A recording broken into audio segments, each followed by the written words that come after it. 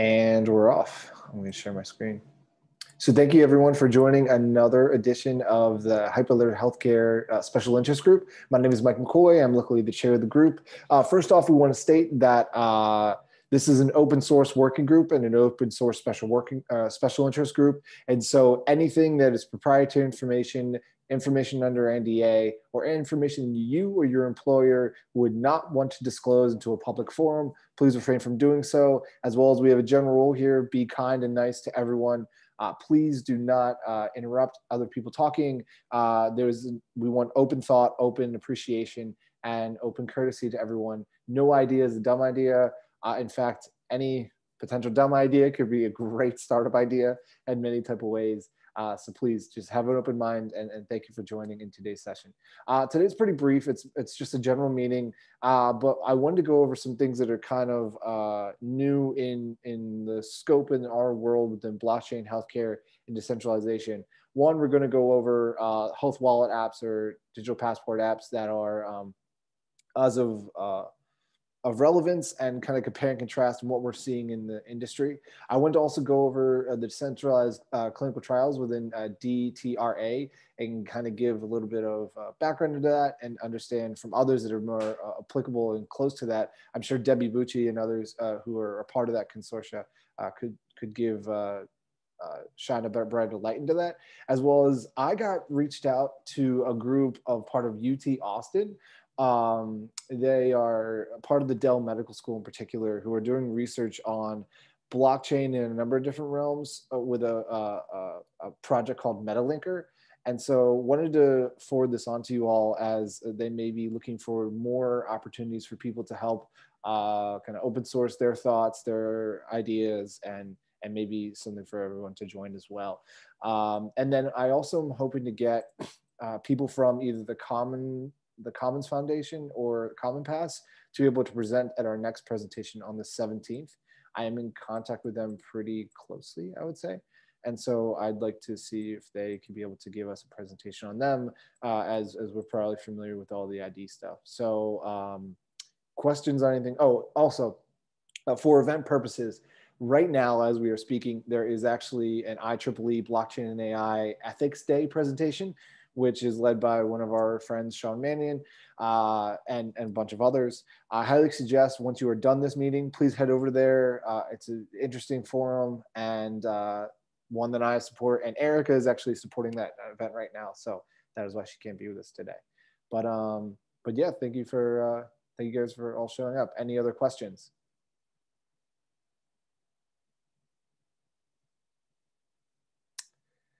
All right, we'll kick it off with one of our main agendas. So smart cards, smart health pass. I think this is one of the more innovative projects coming out into the digital identity space today. So an individual named Josh Mandel, who his day job is within Microsoft in particular, but smart health cards are not in particular a Microsoft product, as to my knowledge, right? So Josh has been able to create this in open source software, a product that helps connect and verify credentials in the W3C Evernym type of standard, so that we can be able to have a conceptual model of, via a mobile application, be able to verify whether you have a COVID-19 vaccination or not. And I thought this paper was a great representation and kind of an overview for lay readers to be able to go into the details, as well as towards the bottom here, there are specific DID specifications that I thought were pretty informational as far as how someone could be able to do and install this, from a long form signature to a short term signature, the different encryption algorithms and methods for that, as well as it's been my understanding that a lot of this is just wrapped into a JWT token in particular, and that through the JWT, you can be able to access that token in many different platforms and ways. I know there are other ways to be able to do this in kind of the digital ID realm, but wanted to have this as an open forum for anyone, especially Jim, Debbie, Ben, anyone else who'd like to step up and tell their experience with smart health cards in particular. And to me, what I've heard from the Commons Foundation in particular is that they're referencing their architecture to do the Common Pass project with that broad consortia of many different folks, including Epic, Cerner, Microsoft, Salesforce, et cetera. I heard they were looking to model it off of this in particular, but I'd love to, I want to have better understanding. I'm sure we all want to have better understanding on what that truly is. So Jim, please take it away. Sure, and I will try and keep this in less than 2 minutes. Jim St. Clair, Chief Trust Officer for Lumetic. Lumetic's a health tech company owned by Providence Health Systems in Seattle. I am, in my role, leading the Lumetic Exchange, which is a consortium of participants to define verifiable credential use cases for health transactions all around decentralized patient identity and patient-centered data management. By practical necessity for Providence Health Systems, our first use case is a COVID-19 vaccination credential, which we're rolling out for Providence based on Epic this week. I'm also active in Good Health Pass, which includes representatives from IATA, MasterCard, ID 2020, Evernym, myself, a couple others. We are, I guess I'd best describe it as interfacing with VCI. We're not an active VCI participant, but I am part of Josh's group on Fire Chat with regards to developing the smart wallets. I'm also a member of CCI, which is free to join and also now falls under Brian's supervision in Linux Foundation. We kind of speak to it specifically from what we're doing. We have a credential. It is designed and based around interface with Epic. Also takes into account other business processes such as the State Immunization Information System, IIS. Josh's approach is fine. It does rely on things like Fire Release 4, which hasn't been commercially promulgated yet. Also, they use the Ion Public DID method, which is and SideTree, which is different from the Hyperledger Aries Indy implementation structure. It's a straightforward approach for doing some things. With our focus being on deployment for Providence as the 9th largest healthcare organization in the country, in conjunction with other conversations we're having with MasterCard and others, and that's got us very focused. But we're happy to contribute to VCI and collaborate based on our experience so far rolling it out. And if anybody has any questions or anything else I could offer, Good Health Pass is moving along, and they have a web page up right now, a coming soon web page I can share here in the chat real quick, and they'll have some further announcements. What differentiates Good Health Pass is that we see ourselves as kind of a broad umbrella organization across these various initiatives. So much of the focus is around vaccination credentials, which is great. But if you consider the ecosystem of global travel and return to business, I certainly foresee it as a combination of vaccine, yes or no, serological test, yes or no, and current COVID tests, PCR test, yes or no, and some combination therein for affirming the safety for folks to travel again. And there has been less focus on the testing side and more focus on the vaccination side, but from a travel perspective, we see it including all of it. And if you could, so Good Health Pass is part of the Lumetic Exchange, and that's the product that you are using for like a digital health pass, if you want to, or a digital health application. Great question. Passport. Yeah, I'm sorry, Mike. I threw a lot out there all at once, and I apologize. But Lumetic has the Lumetic Connect product. The Lumetic Connect product is built on the Aries stack with verifiable credentials, configured in Microsoft Azure, and basically approved through Providence Health Systems from a HIPAA compliance architecture design standpoint.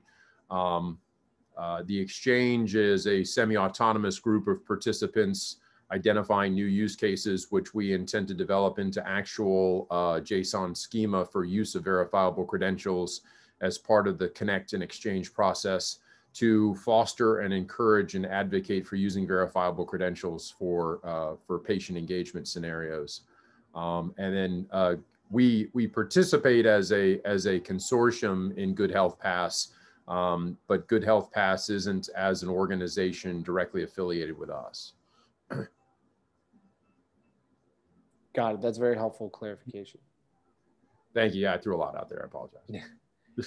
And through VCI, so I'm on part of the VCI meetings in some regard through, because my day job is I'm at Humana. We're part of the Karen Alliance. Karen Alliance is a member of VCI. Yep. And Ryan Howes and I are talking on Monday. Awesome. Yeah. Awesome.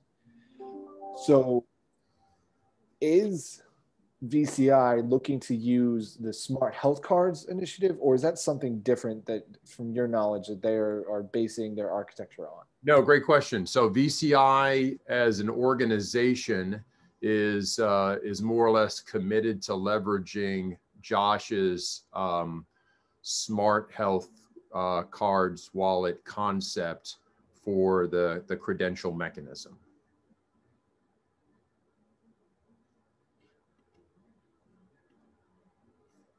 Okay, so they are looking to use smart health cards.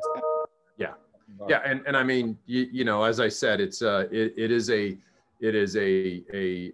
is one technical approach. It isn't the approach we happen to choose to make because we developed through Providence with their Epic system for specific Epic application and other use case requirements within the health system. But it is a viable approach that that Josh has come up with. So if I were to share my screen then real quick, and let's go into kind of their documentation, where would you see aspects or features? And everyone, please chime in. Does anyone else have anything they want to add to the smart card, VCI, or even the Lumetic stuff here now?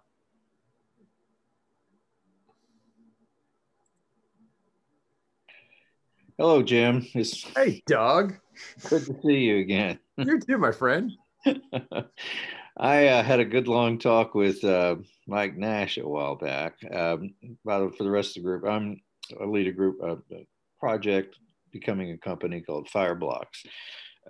We are deeply engaged with Microsoft on verifiable credentials and BID. I'm not sure how much I'm supposed to talk about it. We've got a non-disclosure agreement, but in as much as I presented it at the Fire Dev Days, I guess I can talk about it some. I got the approval to do that much anyway.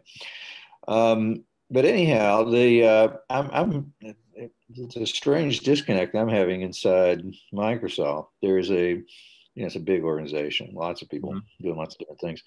They've got such a commanding space in the Active Directory, just Microsoft Identity platform generally, in the MIP. Then there's another group that's heads down on ION, which, as those of you are following that through the DIF project, SideTree is having some difficulties reaching workability. So we are also, our platform is also on, actually we're on Fabric. We haven't moved to Aries yet. But we developed a series of proof of concepts of a lot of the same things that Hermetic's doing, with a focus more on consent management than health passes and the like. Everybody wants to talk to us about that, and our answer is that there's too many other good people working on that problem. We believe that the fine-grained consent management is the active ingredient in so many things to come. So we're using verifiable credentials to create actually three things: an identity, we call it IDVC, a CVC, or a consent verifiable credential, and then an RVC, or resource verifiable credential, so that you can actually move data around, pivoting on the fact that the patient themselves generally is not the target of HIPAA, 21st century cures, or et cetera. In other words, the method of our madness is that when the patient is in control of the flow of their identity, their consent, and the actual protected health information itself, a large part of the regulatory friction just dissolves. So that's kind of our focus. When I talked to Mike Nash, I guess gosh, must have been back in November.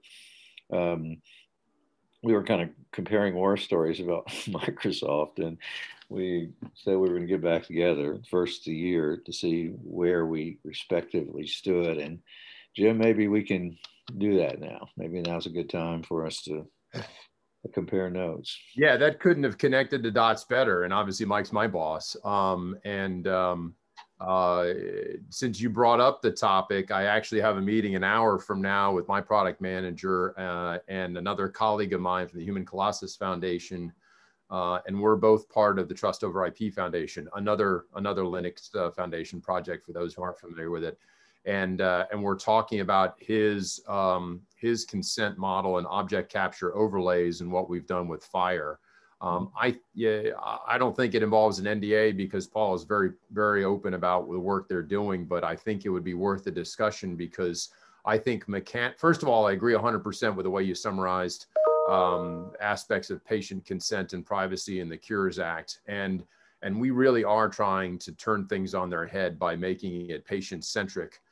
Starting first with identification, authentication, and then extending into consent and what that consent model means for chain consent across data and conditional consent. So I'd love to compare notes with you kind of on your approach. And I think that there is grounds for some sort of innovation lab here in the near future around these ideas, not because one technical approach is better than another, but quite frankly, to start changing the cultural thinking about how people manage their identity and consent. Right. And philosophically, I think being involved with HCF, which is based in Switzerland, and GDPR and the Digital Services Act and the Data Governance Act, Europe is taking a radically different approach going forward in the future to data protection and data consent than the US has caught up to. But there's just no way, in my opinion, that activities that strong won't wash on our shores. And now is the time to start thinking about that from an architectural standpoint. Well, yeah, CCPA is already in California, which is basically Americanized GDPR. Right. So I have a question in particular with the kind of tech arc that I'm sure others have within the group as well. And some people have messaged me as well. When someone doesn't have a smart mobile device, there's talk of being able to use a QR code to then either attach it to a physical device like an NFC or an ID card, right? So they can be able to hold that and then go back to the issuer to then register and say, hey, I actually have either the credentials to then verify me and then moving forward, or it's taking some type of biometric and storing that within the issuer. In this method, I liked the smart health cards format of being able to scan that QR code. And then there's other companies, and we had a presenter 2 weeks ago say they're doing it through this card called Tangem, and anyone can create a Tangem-like card where you have just you have a physical like identification card that then can bring you to many different places. I wanted to hear some of your take on that from anybody that believes what is the best method to help identify those that may not have smart devices and phones at the moment. I'm real biased to my friend Peter Simpson, who runs iRespond. Peter has been part of IIW and the world of SSI for years, alongside Drummond Reed, for those who know Drummond. iRespond has, matter of fact, he's stuck in Bangkok, as a matter of fact, even though he's from Seattle. But they have been engaged in a range of international products for years to design physical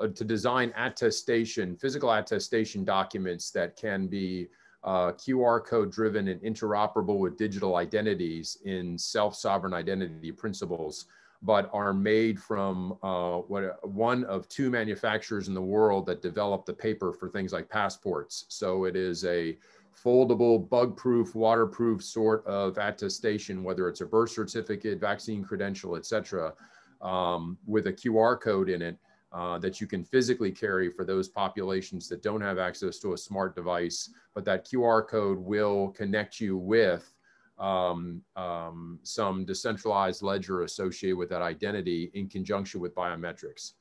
And that quite frankly, to me, seems to, especially because he's done this for, UNICEF and for World Bank and others, it's real and it's out there, and I would defer to him to present more on it.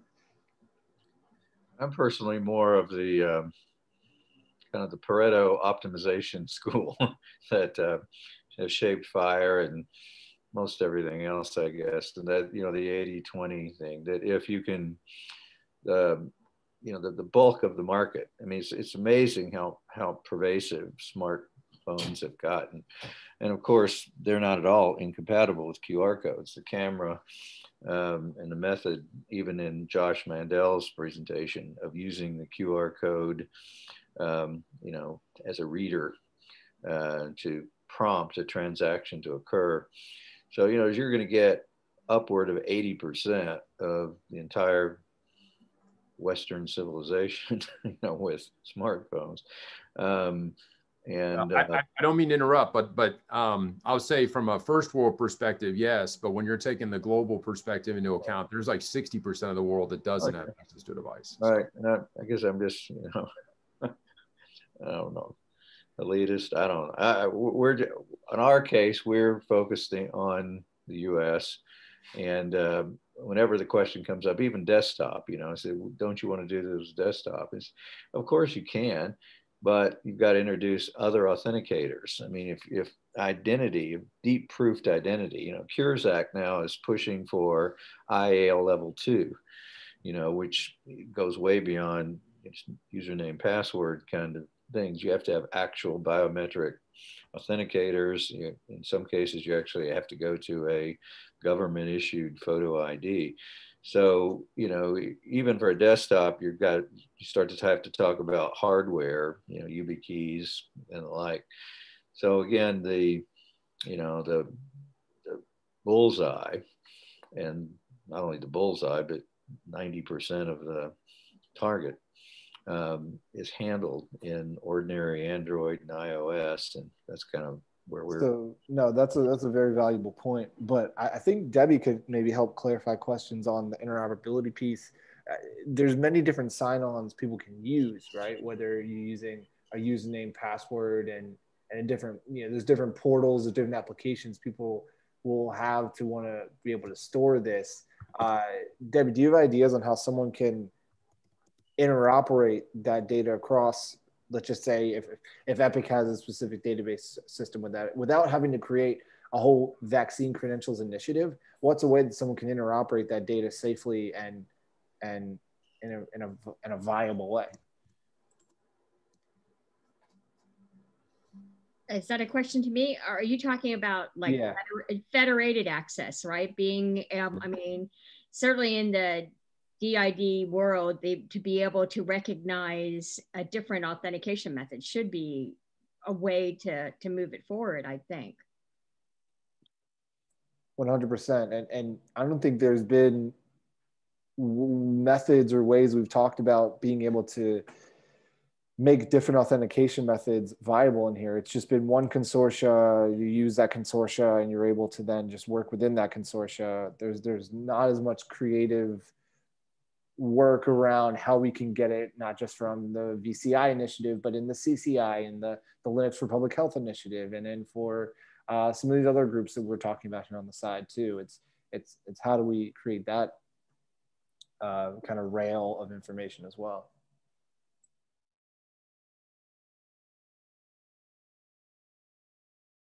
I would have, for anybody that might like to respond to it, is we scratch our head every day on kind of the intersection between public policy and technology here. What's going to be the guiding, you know, bar that has to be cleared? Is it the 21st Century Cures Act? Is it GDPR? What is it? You know, is that has a huge impact. Most of even the current multi-factor authentication methods, which in the most part aren't really multi-factor, they're just 1.5 factors. It's called 2-factor. But normal authentication methods aren't going to suffice if we think that ONC is going to adhere, in America anyway, to the letter of the Cures Act. And, you know, you talk to different people and no one seems to know, you know, really whether you know, what the resolve of the government, U.S. government, So, is going to be. Well, that you know, I don't know whether I would take that focus, whether you focus on ONC. When it comes to implementation, I think more the focus should be to NIST. And certainly through regulations, there is a required collaboration. Mm-hmm. And specifically, I would look at 863-3, which is going to 4. And as far as I can tell, DRDs and the encryption to support it, even though there have been letters and recommendations and comments towards it, it's not approved yet. So I think to move these efforts ahead to be really accepted by government, I think it's focusing on what NIST will do and what type of cryptography they would accept around that. I think policy is secondary because they need to point to standards in the first place. Right. Well, that's very personal helpful. Opinion. But doesn't ONC or the current I can't remember the rhyme and verse of the section of the Cures Act refers directly to NIST 803 as the minimum standard. Right. So are they going to hold to that, or is that going to slip? That's kind of our question. But it really does make a huge difference in, you know, what kind of verifiable credential for identity you're going to have to be fully compliant. And who cares? You know, is it is it somebody like Providence, in our case, Duke is our guiding IDN or health system. You get different opinions, you know, of whether they're going to worry much about that or not. Well, historically, they've been closely coupled, and the idea that you need to involve government exchange in this, I think for actual technology pieces, not the policy piece, will you bless this and this will help my product? They're two different things. But if you're looking for the interoperability of a product, to be able to be recognized. And I think it's more technically, the focus should probably be NIST or other standard bodies that other regulators may point to in the long run. HX7, IHE, those kind of things. If they support it, then that's a part of it. I mean, do you need the hammer, or could industry actually collaborate in a ways that government would fall in line or at least adopt? Mm-hmm. Yeah. Let's see. And now, if I could add, Linux for Public Health is an initiative that Brian Bellendorf actually is taking on as kind of the executive director. He's kind of shifting his role into not only being the executive director of all of Hyperledger, but being the healthcare lead. He has experience, I believe, working in kind of EHR or just database and systems realms of the medical systems in the past. And so what Linux for Public Health is looking to do now is they're looking to increase memberships into a consortia so that all organizations, like we get requested every day from Linux for Public Health, do you want to join from my day job, right? Do you want to be able to sign on as a membership so we can be able to build out CCI initiatives? And then I know, for one, Jim's part of Lumetic that has Lumetic Exchange, which is trying to be a governance body similar to Linux for Public Health as well. So there's plenty of options for people to join into here too. I think each consortia and governance body is valuable. My main thing in all these building of networks is, can the networks talk to each other? Do we have technical feasibility to be able to do so? Those are the comments I'm really looking out for.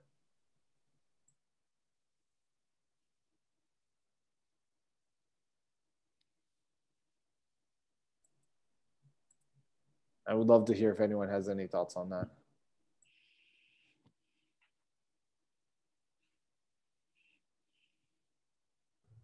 Yes. Yes, Mike.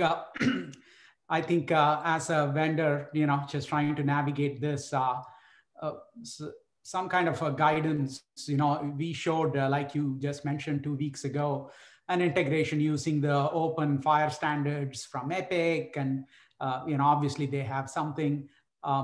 Is there some guidance that we can get so that this question of getting data from EHR, electronic health records, if we say that that is the master and there is some identity and verification being done there, then it will make the workflow of how we can integrate the issuance of credentials into that. And of course, the second piece of the puzzle is I think what Debbie kind of touched on a little bit earlier, which is can the trifecta of our favorite issuer, holder, verifier. Can any issuer work with any holder or wallet with any verifier? I think those are the two kind of large questions that that me as a vendor trying to put a solution out there with we showed examples with Salesforce and so on. So that's what we are looking for, I think, and guidance from this group is of course critical so that we can build to some set of standards. Yeah, and Salesforce is going out and saying, hey, we're just going to be the platform you all use. If you have Salesforce as a company right now, you can be able to just easily plug into our dashboard for free and be able to upload all the vaccination records of all your employees or people in your network, even sometimes for partnering networks that you can be able to see it. And so Salesforce is in the business to see it.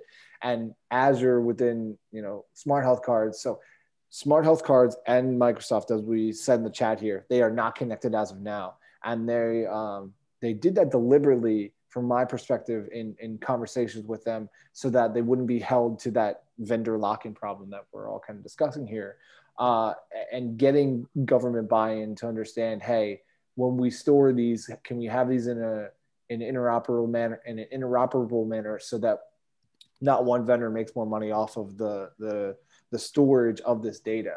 But yeah, I think it's highly valuable questions we all want to consider. Does anyone have any answers rather than questions to add to that statement? If not, I can move on to next on decentralized clinical trials.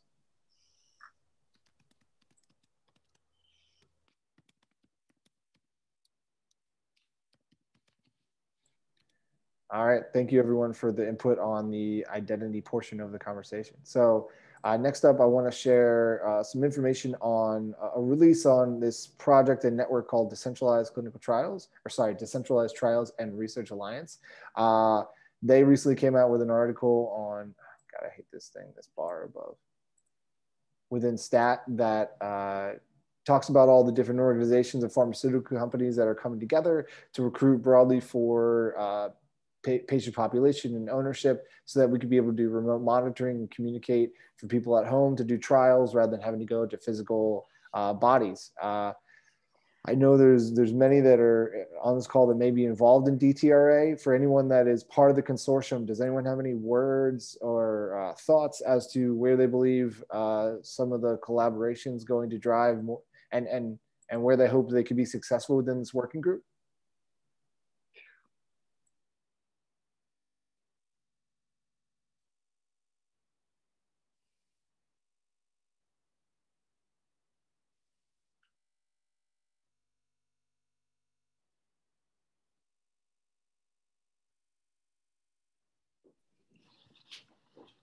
I believed it was an interesting consortia. So if you go on to the site, right, you get to see all the members who have joined. Sorry, this bar is, Zoom bar is getting in the way of everything. To see all the members, yeah, there's a lot of big players out here. I mean, my former employer in Accenture, AWS, AstraZeneca, BI, you name it. I think one of the, does anyone know the exact first working group or statement of work they're looking to produce for this? I thought it was, in particular, just getting able to have patient identities interoperated between this, but would love to know if it's something beyond that.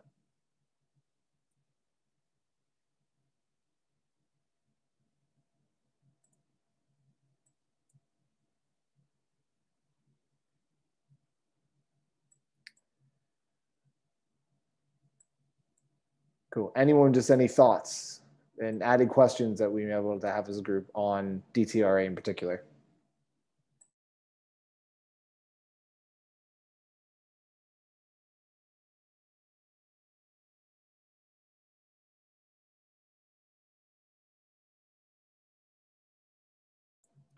All right, moving on. So last on our agenda, I wanted to bring up the University of Texas Austin MetaLinker.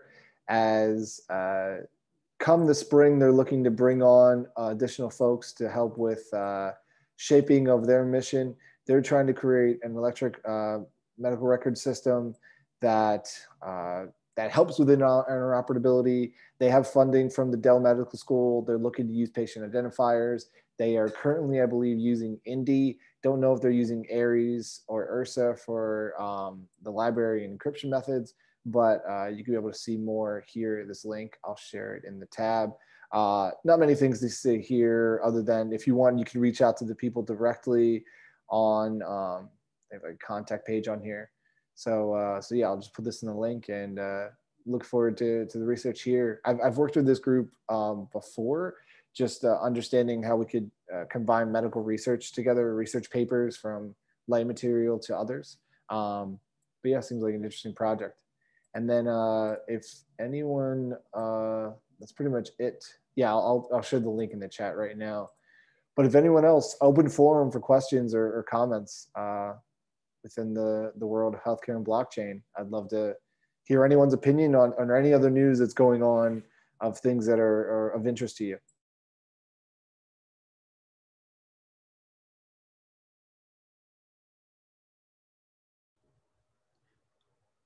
Mike did it. Sorry, I was a little late, but there is the Vaccine Credentials Initiative. In addition, obviously CCI is part of LF right now, but there is a separate consortium, again, back to Salesforce, Oracle, Accenture, and they are kind of coming up with their own. That's one block, and then the IATA has come up with its own. So yeah, we did, Mahesh, we did mention the Vaccine Credentials Initiative, which is MITRE, Epic, Cerner, yes, Salesforce, Microsoft.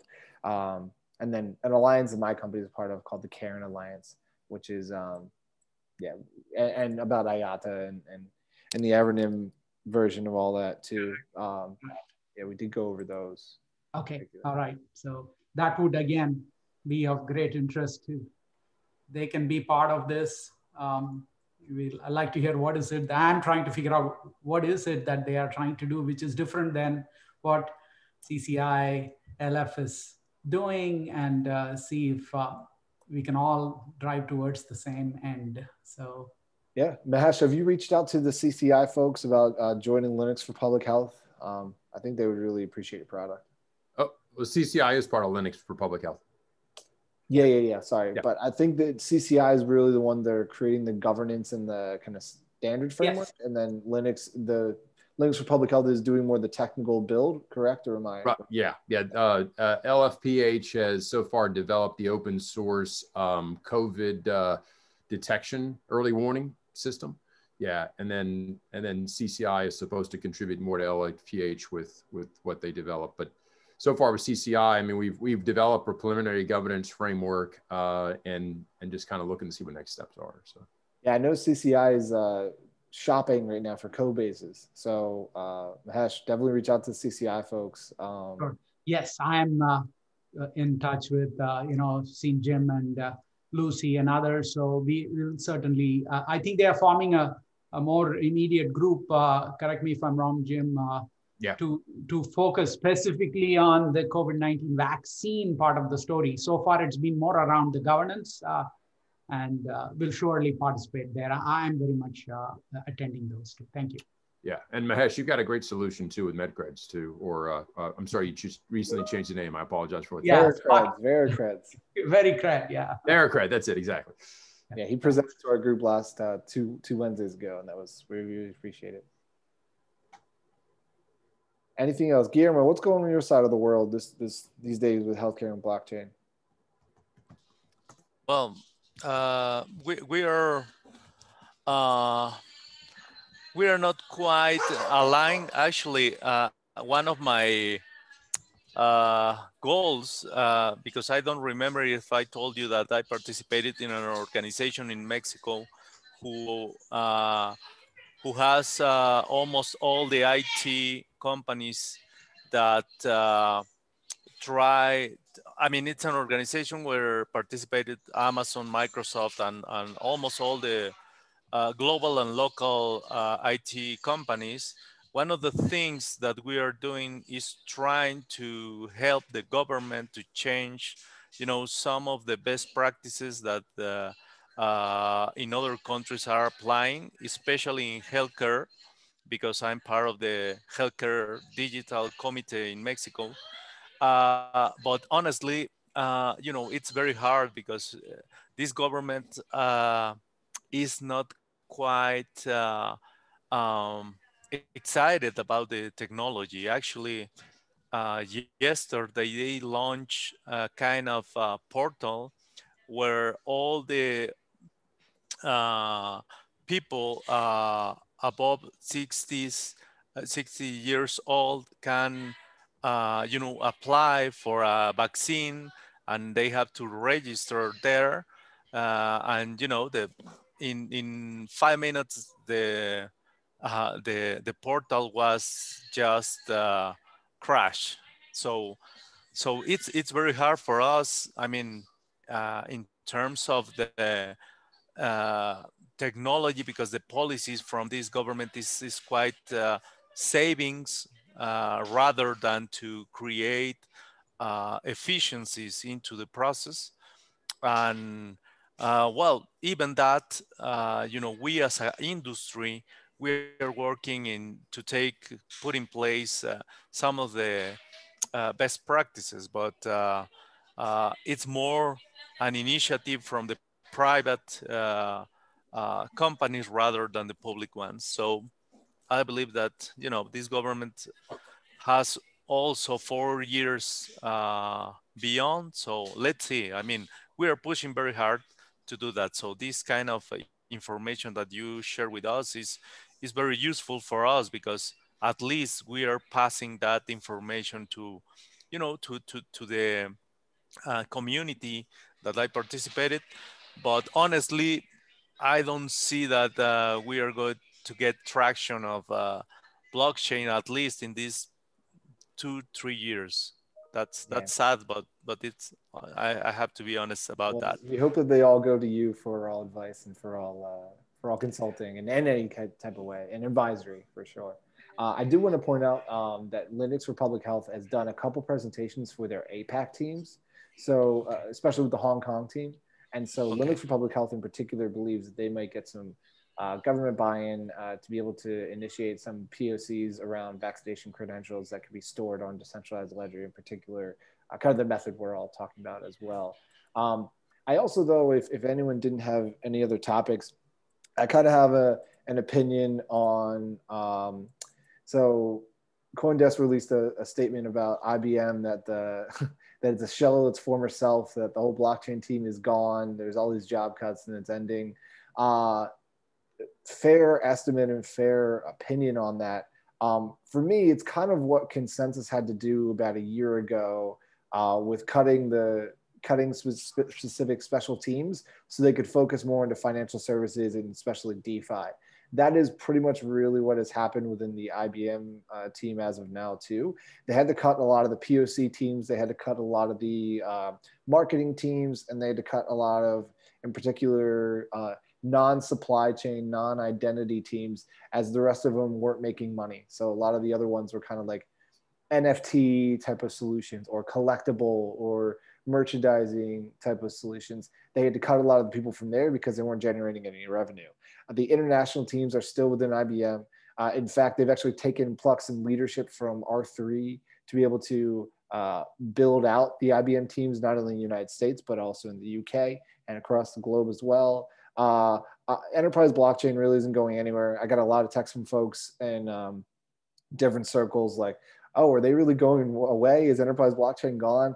I don't think any of that is happening. In fact, not only in the United States, but we at Humana have our product that's going to be launched in the next week or so. That's a fully blockchain product with a bunch of payers. I know there's other blockchain consortia, especially in healthcare, I can't name publicly, that are coming to form as of well in the United States. There's others. There's Hyperledger that's growing in popularity more than ever. Mostly in the EU and some of the United States as well. And then Nippon Express, pharmaceutical supply chain tracking, that project over in Japan is getting full steam ahead. So there's many different projects out there. I don't think you have to worry about enterprise blockchain going anywhere anytime soon. And for all the startups that a lot of you run here in this group, there's plenty of work to be had, and I'm sure businesses is doing well. But anyone have an opinion on this or a similar or even different perspective? Is this really an exodus that they'd like to discuss? I think that blockchain has had hype for 5 years. I think anytime there's an opportunity to write an article about blockchain hype, they take it. But I think we also see, IBM working with Walmart to do blockchain for their supply chain couldn't be a better attestation as to its acceptance in some cases. But, I tell my wife about this. I'm like, look, nobody goes to a Honda dealership to buy a 2.4 liter VTEC engine. They're going to buy an Accord, and they like the features on the Accord. And one of those features that sets it apart is a VTEC engine. And we're moving blockchain out of the buzz, I think, and into more mainstream where you would select it just like you would an Oracle database. And so, a lot of the hype expenditures, whether it's Consensus or IBM or Deloitte or whoever, is getting pared back to align it to actual lines of business. 100%. That Walmart initiative, they're doing a lot with the University of Arkansas too. So all the graduates that come out of that program, they have like over 150 million going into that program in particular to do different pilots, POCs, and then get graduates to then come in just working specifically on supply chain blockchain for Walmart. Yeah. So, I mean, shit, that's a lot of money. And I know that they're going through an IBM specific program too. Yeah, and you probably saw Anthony Day's post on LinkedIn. He's like, garbage article. It doesn't capture anything about the substance of where they're going with it. They're just doing it at scale behind the scenes, and that doesn't get buzzworthiness. So, yeah, I'll add, just as a tiny blockchain vendor, I wear another hat, sell a product. Mike, I think I've talked to you about it, about our loyalty solution, for example. We are in very active pursuit with the big guys, Oracle and so on, providing a very niche solution to a larger ecosystem. And it's interesting. As a matter of fact, I've been on a call since 3 a.m. this morning on some final negotiations with a customer in Asia. And the questions are no more about, why do you use the blockchain? It's very detailed, just like how, so the only question the customer had in my last round with them is, what is your TPS? How much can you handle? We are going to have so many million customers, right? So this is the kind of conversation that we are moving to, wherein, just like how Jim said, nobody talks about we use some Oracle database or something in the background, right? They are more interested is, hey, can your system scale to this level? So that is one part of the story. And my second take on that article is, again, it's like anything else, right? Very, very large companies need a gigantic base. For example, when you are in the open source world, like we are in with Hyperledger products on the blockchain, the model in which they make money is like Linux versions are sold by Oracle and every major vendor, and support is sold for the Linux operating system. So they're able to scale that to millions and millions of copies that they'll be able to make money. So they'll have to go through this readjustments until blockchain starts getting applied to that level of scale. And then they'll have a role which is similar to how they had for all sorts of other open source products. So that's where, in the initial phases of adoption, where we are doing a lot of custom solutions, if you have the 50 people in bench, you just can't survive. While somebody like me might be able to, because I have 1 or 2 guys. That's my lean and mean. Love to hear it. That's a great strategy for anyone. Yeah, Mahesh, I think you hit it on the nail. Hit the nail on the head. I mean, we are not a blockchain company. We're a patient information logistics company, and our focus is on patient identity, patient-centric management of their data, privacy preserving, HIPAA compliant, GDPR respecting. And the fact that blockchain happens to be in there is something architecturally you don't have to tell anybody. Exactly. And that's where we are coming to, even outside the very well-defined privacy. I'm doing the same on the loyalty space, wherein we are saying, this just happens to be a technology we are using, which we believe is appropriate for the next stage of loyalty applications. That's it. And it's no more or no less than that.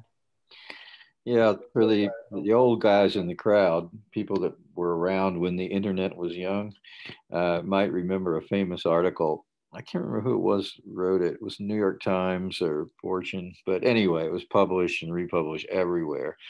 And the title was Amazon.bomb. Now you've got, anyway, it was a thoughtful treatise on why Amazon would soon be out of business. And this was, early 20th century, kind of 21st century prose. So I would take all, there's just something about the press that just somebody alluded to a second ago that just really gravitates toward gloom and doom stories. I don't know why. I did see an economic article, like a research paper come out that statistically more than not, there'll be negative press than anything else, just because it gets more clicks, all those other things. But it was way more of a detailed review. I wanted to ask the group here if you think this type of format is more relevant than having organized general forum discussion, because this was very informal. We just went over a couple topics and then kind of talked about it. I'd love to hear your feedback, because I get mixed reviews on it. I hear, yes, this is awesome. I learned so much. I feel like I'm part of the group, and it talks about real world issues and things that are, and obviously, like Health Pass and digital credentials are timely, and so we're talking about it here today. But I wanted to hear your feedback. You can either email me separately from this, or you can speak up now if you like this type of format to be had within the special interest group working groups.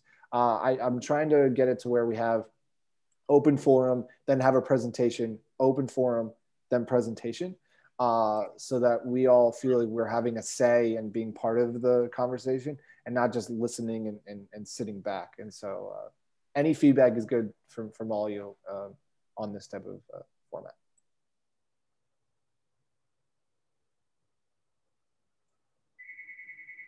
Sure, Mike, we'll send you an email. Awesome. Thank you. I'm not going to send a Google form email. Just if you want to separate, I think you guys have my email whenever I yes, whenever I send it out. So yeah, just let me know if this is valuable. I'm trying to, as I said, in 2 weeks have the Commons Foundation be able to present their findings and what they believe are beneficial within the VCI Vaccine Credentials Initiative. Sorry for anyone that doesn't know that abbreviation, but yeah. That's all I got, guys. I hope you have a great rest of your week. Does anyone want to mention any other news, happenings, events that I may not be familiar with?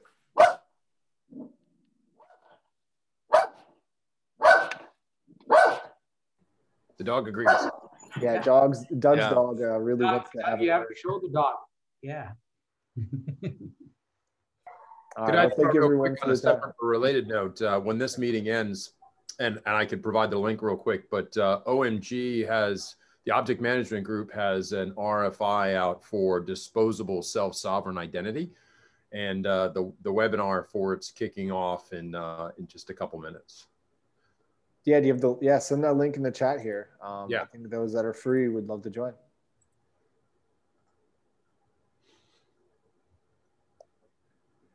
All right, everyone, thank you very much for the time, and I will see you guys in 2 weeks on the 17th. We might have Common Foundation, or we might have someone else. Thank you, Mike. Thank you, Mike. Thanks, Mike. Sure. Thanks, Mike. Bye. Thank you. Thank you, everyone.